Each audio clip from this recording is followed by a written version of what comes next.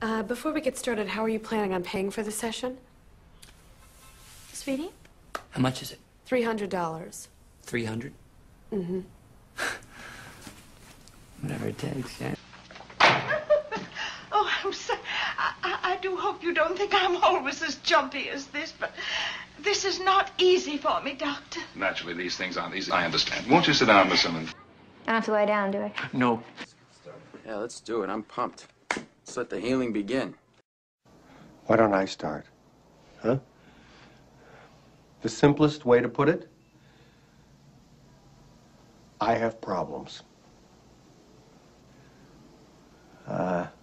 I worry about diseases, so I have trouble touching things. In public places, it's almost impossible. I have a real big problem moving. Talk about moving. As long as I'm in my apartment, I'm okay. But when I want to go out, I get weird. Talk about weird. Talk about weird. Well, I get dizzy spells, nausea, cold sweats, hot sweats, fever blisters, difficulty breathing, difficulty swallowing, blurred vision, involuntary trembling, dead hands, numb lips, fingernail sensitivity, pelvic discomfort. And that's why yellow makes me sad, I think. That's interesting. You know what makes me sad? You do! Maybe we should chug on over to Mamby-Pamby land, where maybe we can find some self-confidence for you, you jackwagon! Tissue? Cry, baby. I'm still having these dreams, Doctor, and I still can't stop myself from believing them. I've told you, Mr. Hofstadter, to believe in one's dreams is a manifestation of insanity, and the sooner you accept this, the sooner you'll get well.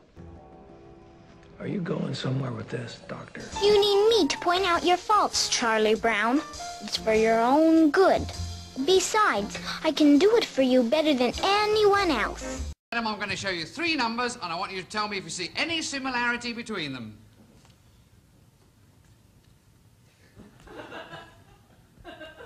They're all number 3. No, try again. They're all number 3? No, they're all number 3. Right, now I'm going to say a word, and I want you to say the first thing that comes into your head. How many pints do you want? 3? Yogurt? No. Cream? No. Eggs? No. Right, well, you're quite clearly suffering from a repressive libido complex, probably the result of a product of a unhappy childhood coupled with acute insecurity in adolescence, which has resulted in an attenuation of the libido complex. Actually, it's quite, you know, typical behavior when you have this kind of dysfunctional group dynamic.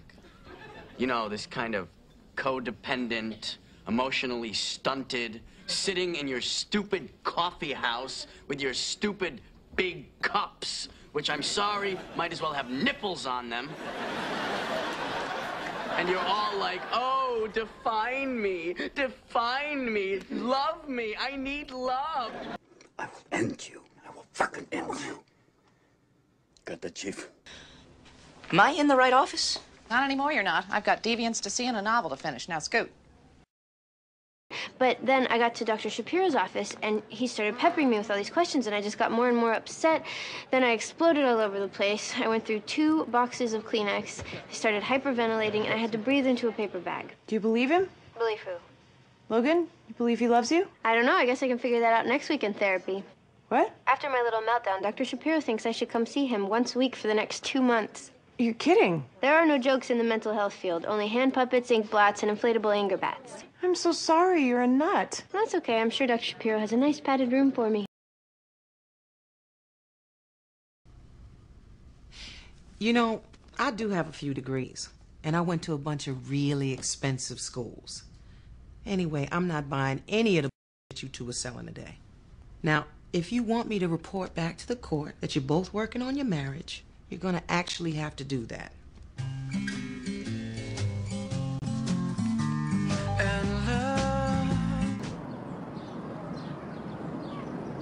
You're an orphan, right?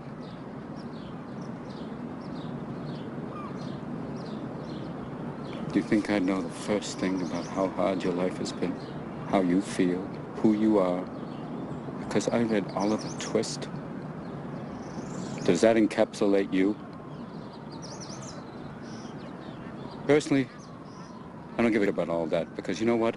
I can't learn anything from you. I can't read in some book. Unless you want to talk about you, who you are. Then I'm fascinated. I'm in.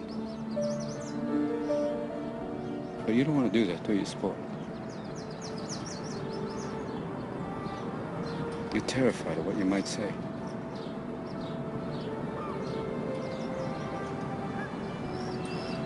Your move, Chief.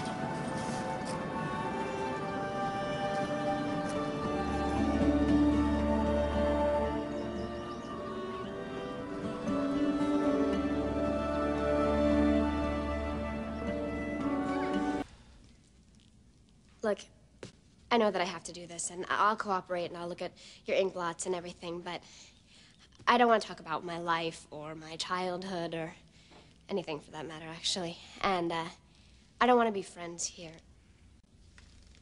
We're not gonna be friends. You have friends already, I hope. I mean, friends are a good thing. They like you, agree with you, tell you what you want to hear. It's not what you need right now. What you need is a trained, not too crazy professional who will always give you his honest opinion. Which I offer you. Have a seat. Not too crazy. Those are your credentials. Look, Buffy, any person, grown up, shrink, pope, any person who claims to be totally sane is either lying or not very bright. I mean, everyone has problems. Everybody has demons, right? Gotta say I'm with you on that. Excellent.